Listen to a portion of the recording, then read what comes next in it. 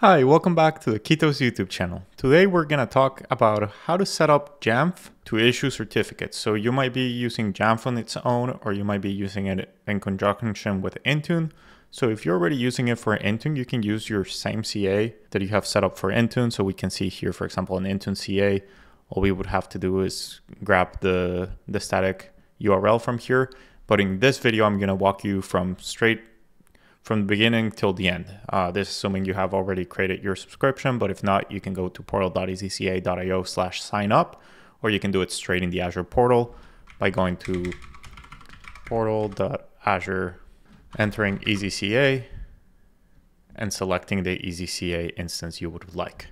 After that, we're going to go here. We're going to click Create CA. And in this case, I'm just going to do a root CA, but you could technically do a subordinate CA and chain it to either your existing root or chain it to a EZCA root. So in here, we're just going to go here and click Root CA. And here, we're just going to call it JAMF Pro. And we're going to go next. We're going to leave all this as default. In here, we're going to email all the PKI administrators that you did during your setup of EZCA, but you can also add another email. So for example, like security@ketos.io, well, at yourorganization.io, and that email will get it as well. And then by default, we only do certificate revocation list, but you can also add OCSP as well for free. So if you need OCSP for anything, you can enable it. Other than that, we're going to go to next. In here, we're going to change the template. So it's going to be a SCEP template. And by default, it works with Intune. But for this case, we're also going to need the static challenge. And another cool one that I usually don't talk about is self-service user certificate issuance. I'm going to link the video on that below. But basically, you can have your users that are not enrolled into any MDM to come into the site and request their own certificate. Other than that, we see here a warning for we're using the any EKU by default. In this case, we're just issuing client and server certificates. So we're just going to select those extended key usages. You can select as many as you want. So after that, we're going to close this, go to next, and I'm just going to select ISUS, and I'm going to create it. And yes, as simple as that, I've created a CA, and we're ready to go. So we're going to save that certificate, and now we're going to go to JAMF. So now here in JAMF, we're going to go to computers. We're going to go to configuration policies. And as you can see, this is just a brand new instance. So I'm just going to create a brand new one. And let's call it SCEP Wi-Fi, assuming that you're going to use this for Wi-Fi. It has to be at the computer level. SCEP is still not supported at the user level. And then we're going to go first to certificates. So in here, we're going to click configure. And we're going to upload the certificate. So to do that, we're going to go back here to EZCA. And we're going to go to the JAMF Pro CA that we just created. We're going to click View Details and download it. Or if you download it as we did when we created it, you don't have to do that. And we can just go back here and select it. We're going to select JAMF Pro. And we're going to upload it. And then here, we're just going to call it this, but you know, it could be like EZCA CA for Wi-Fi or whatever you want to call it.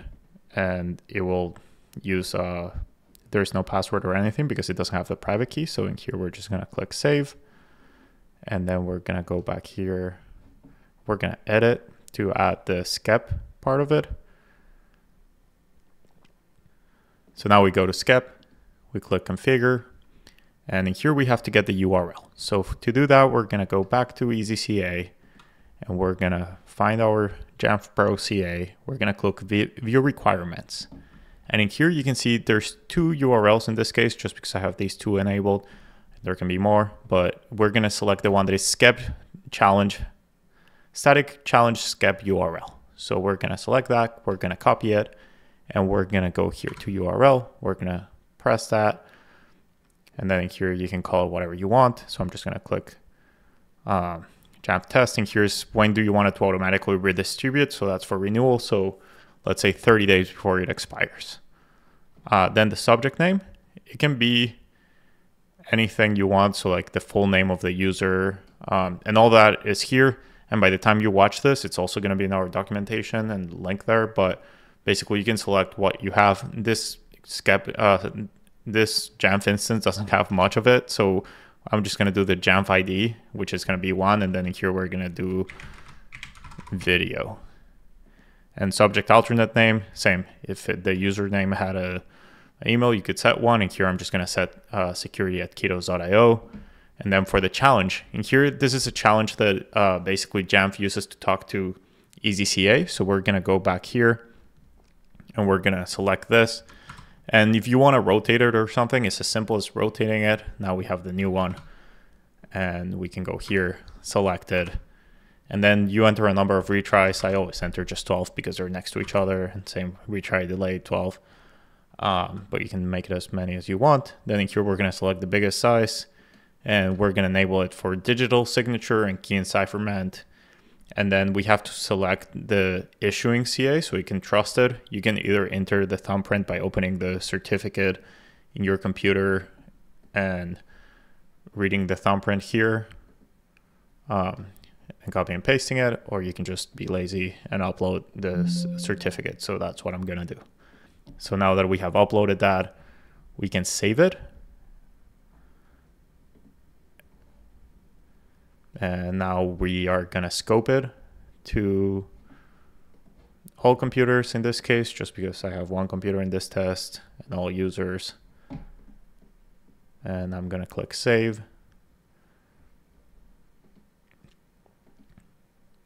And now it's pending, so I'm going to go to the Mac and do a refresh. Now if we refresh here, we can see that it has completed, and we can see here the certificate. And obviously I'm doing this from my Windows computer, so I cannot see my Mac. But you can see here the one video and random ID. And I'll put a screenshot of it right here. So that's how simple it is to create a SCEP certificate. And the great thing about this, it not only works with JAMF, if you're also using another MDM for Chromebooks or Intune or anything, it all works in the same CA. Thank you for watching, and we hope you enjoy this tool as much as we do.